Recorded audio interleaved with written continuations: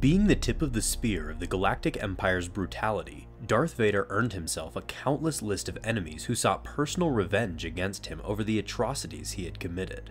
Among them was a woman named Chanath Cha, who stood out not only in her sheer devotion in achieving her revenge against the Sith Lord, but also in the complete humiliation and disrespect she experienced once she finally faced him. Her vengeful journey began a few months following the rise of the Empire, when a 12-year-old Chanath aided her parents on a bounty supposedly placed on a surviving Jedi. Unknown to them, however, their target was actually Darth Vader, who was wanted dead by several high-ranking Imperials who detested the mysterious and unnerving Dark Lord. Devising a trap, the Cha family lured Vader alongside the ninth sister to a bar by making a false report of a Jedi sighting. Ordering the Inquisitor to remain outside, Vader entered the bar alone and demanded the whereabouts of the sighted Jedi. Confirming him as their target, the Cha family sprang into action, with Chanath disarming the Sith Lord using a tractor rifle, which pulled his weapon toward her. Immediately reacting to the attack, Vader used the Force to reclaim his lightsaber, causing it to shatter under the pressure of the two opposing forces.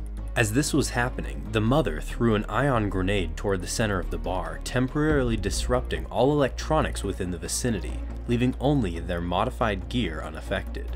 Believing the Jedi before them was at their mercy without his lightsaber to attack or defend with, the family soon realized how wrong they were when Vader quickly recovered from the ion blast. Using the Force, Vader took hold of nearby patrons and launched them at his ambushers. Activating their personal energy shields at the last second, the Cha family remained unharmed as the bodies splattered right before them. Returning blaster fire, Vader defended himself by once again using the nearby patrons and furniture with the Force to block their shots. Realizing that they stood no chance against him, the family began to flee. Taking a speeder parked outside the bar to make their escape, Vader chased them down on a speeder bike after seizing the Ninth Sister's lightsaber to replace his own. Gaining on them, the Sith Lord used the Force to hurl a transport at the family, who survived the collision by activating their energy shields once again. As they were exiting the wreckage, Vader took hold of Chanath with the Force and threatened to kill her if the parents didn't reveal the source of the bounty placed on him. Reluctantly agreeing to do so only if their daughter was spared, Chanath was released from his grip and made to swear by her parents not to seek revenge to ensure that the Sith Lord had no reason to hunt her in the future. After confirming that the source of the bounty came from the offices of Imperial High Command, Vader murdered her parents in cold blood right in front of Chanath, thus igniting her lifelong obsession in avenging her family. Over the course of the next 2 decades, Chanath trained to become an expert killer and acquired any knowledge she could on the Dark Lord to increase her chances of beating him. During this time, she worked as a bounty hunter, eventually earning a reputation high enough that she was among the few hunters Emperor Palpatine personally employed on occasions he needed tasks taken care of in secret.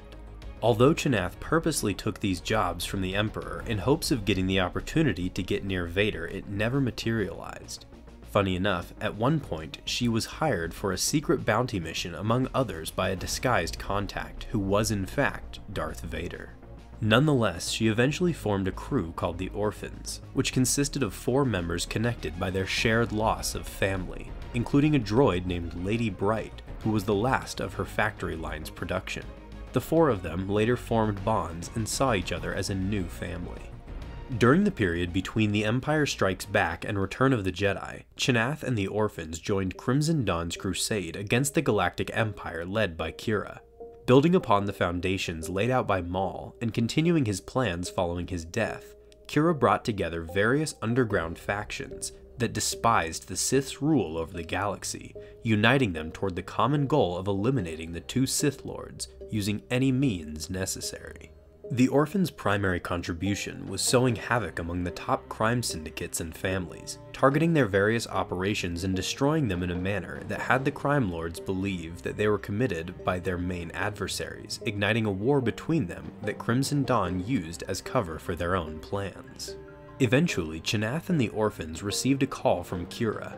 She needed them to make an immediate rescue of 2 of her operatives, who were currently under attack by none other than Darth Vader himself.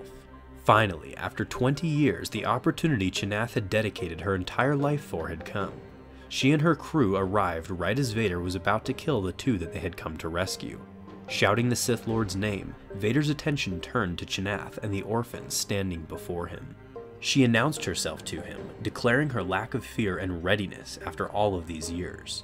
Darth Vader simply stared at her, genuinely confused about what was even happening, and why this random woman thought he would care, let alone ask if she was afraid. Seeing his confusion, she asked if he even knew who she was and what he meant to her.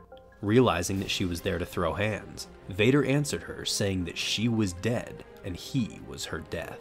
But before fighting him, Chanath took a moment to give her entire backstory, from how he killed her parents and the hate that it caused within her, to tirelessly learning his abilities and then training and countering him, and everything that she had done to locate him all of these years, finishing her monologue off by stating that he should prepare to die today by her hand. Vader stood unfazed, taking a moment to think of a good roast.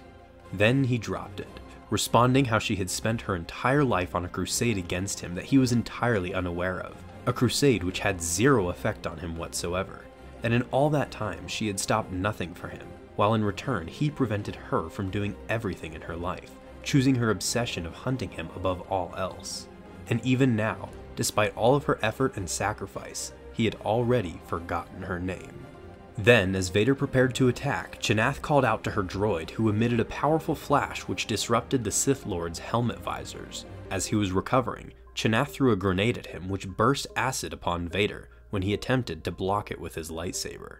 In response, Vader used a force push, throwing the entire group back along with the equipment and debris around them.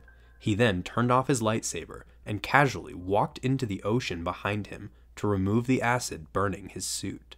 While Vader was out for a swim, the orphans used this time to get the two operatives that they were sent to rescue onto their ship, alongside the ancient Sith weapon that they were working on, which was essential to Kira's plan to kill Palpatine. Two of the orphans escorted them back to the ship, while the other one stayed behind with Chanath, who still wished to kill Darth Vader, or at the very least hold him off long enough for the others to escape. As Vader returned from the water, round 2 of the fight began. Also, as a side note, throughout this fight, Chanath repeatedly shouted her name, hoping to ingrain it in Vader's mind so he would never forget. Nevertheless, activating her personal energy shield, Chanath was momentarily protected from the Sith Lord's ranged attacks, but her friend was not so fortunate, with Vader grabbing a hold of her body with the Force and tossing her so hard against the debris that the impact killed her instantly. With Vader turning his attention toward Chanath, he began mocking her as he closed his distance, asking her where were those tactics and trainings that she was boasting about earlier, and taunting over how she wasted her entire life for such an underwhelming performance against him. As Vader prepared to give a finishing blow, he was shot from afar, losing a hand. Offended by such a cowardly attack, his focus turned toward the new attacker's direction.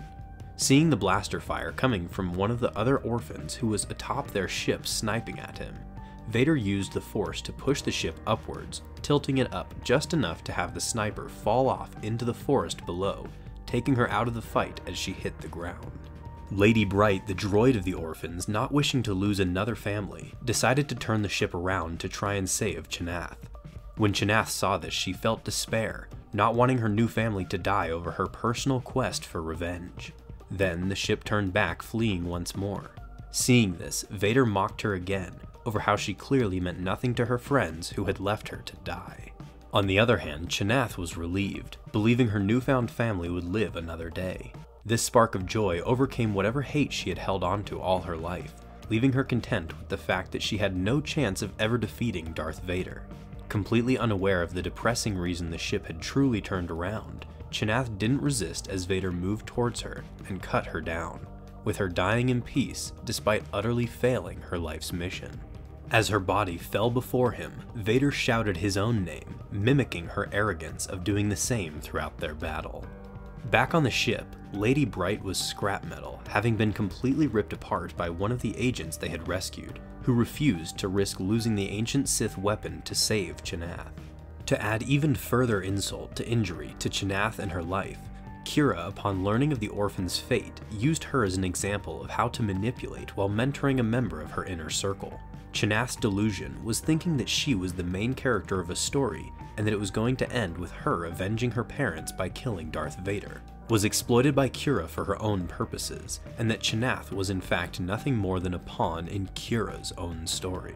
And finally, Chanath's sacrifice of holding off Vader to prevent Kira from losing the ancient Sith weapon ultimately amounted to nothing, as it failed in killing either of the Sith Lords, with Crimson Dawn's entire crusade eventually being crushed by the Empire prior to Return of the Jedi.